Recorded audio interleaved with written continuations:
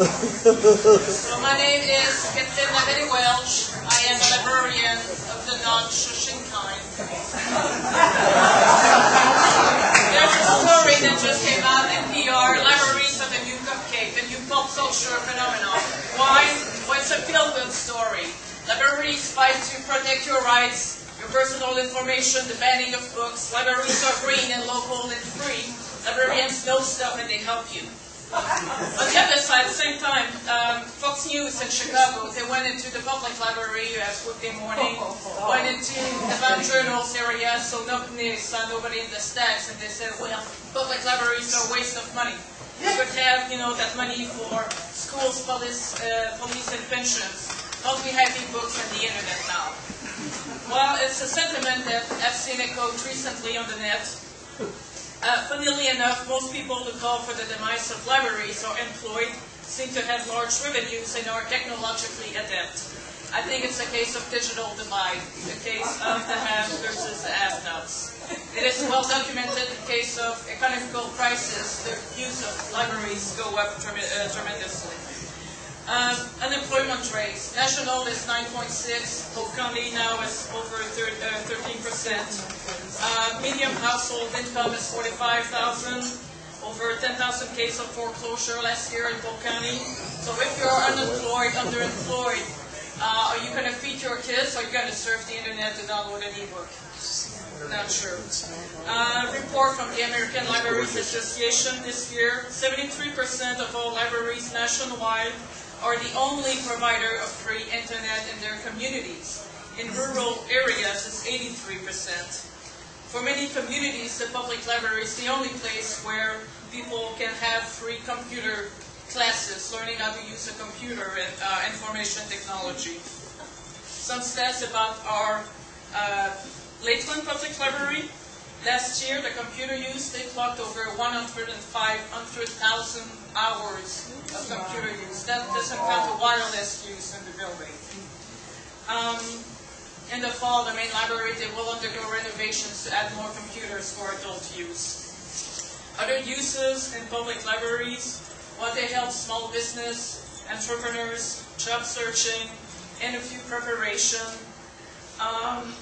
homework assistance with the kids, literacy activities for children and immigrants. And I want to do a shout out for this media specialist in schools. Studies show that students at school with a media center and a media specialist that has a master in library science do much, much better. Another big service is e-government. Government closes their service desk and they tell people, well, the form's online and you deal with it. So what do people do? They come to the library, sometimes they don't even know how to use a keyboard and a mouse, and they request, they need help to find the website, fill the form, send it, and then the librarians have, it's delicate business, helping somebody request food stamps or unemployment benefits or all sorts of immigration, etc., etc. And the libraries do that without necessarily extra funds to do it. Or well. Everything's on the internet.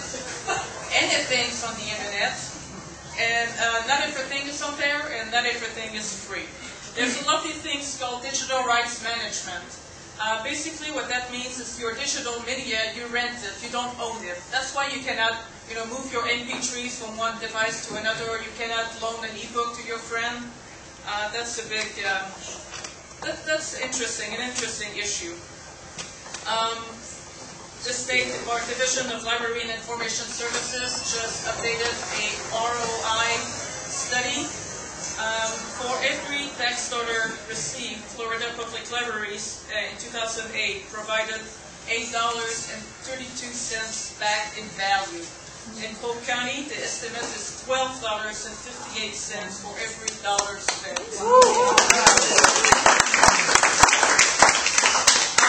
Some more Lakeland Public Library stats.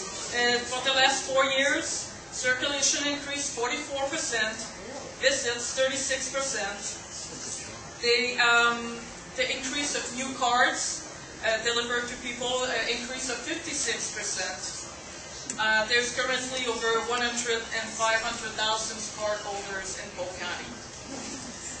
Some cool libraries in Polk County. Well, the Polk Museum of Art is a really nice library.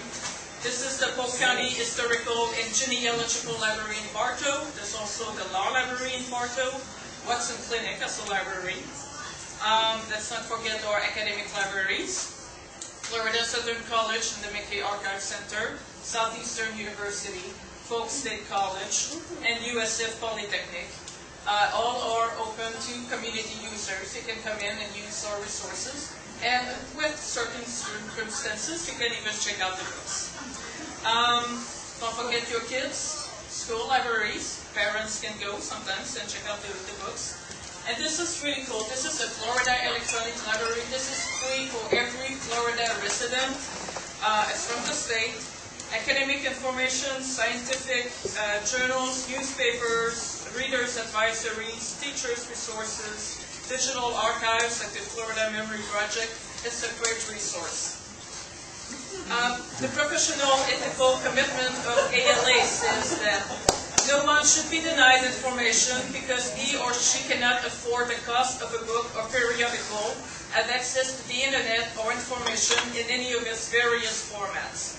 That's what your libraries do for society. They work for the common good. So are libraries cupcake or a waste of money? Well, cupcakes can make you fat. The internet can make you lazy and dumb. Libraries make good citizens. Libraries deserve our never-ending love, not just fashionable infatuation. The library is not dead, far from it, and it is evolving.